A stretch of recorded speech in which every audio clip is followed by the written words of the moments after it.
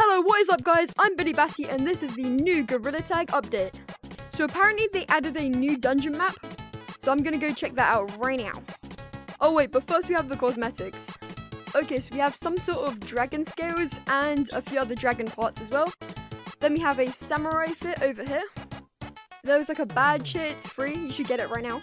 Fairy wings, a new glider, some horns, and a few other dice. What was Gorilla Tag thinking? Like, why did they make this bundle? It looks bald, it's wearing cloth, it's so goofy, and it's $29.99. Who would buy that? Okay, so we have this sort of dice thing over here, and you can throw it. Then we have a full samurai fit, which is really cool.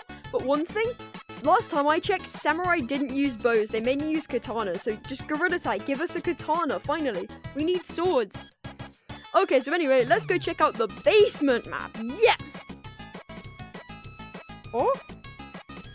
There are actually some sick new paintings. So we have this one, this one, this one, this one. And my personal favorite, it's the dragon right here.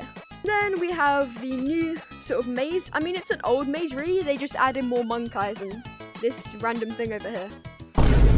I know it's hard to beat because there's like 4 monk eyes now, but I'm actually show you a trick on how to get it without even doing any of the maze. So, something weird is you can put your hand in here, then actually claim the chest. Like, as you can see, I did nothing, and then you can go and equip it.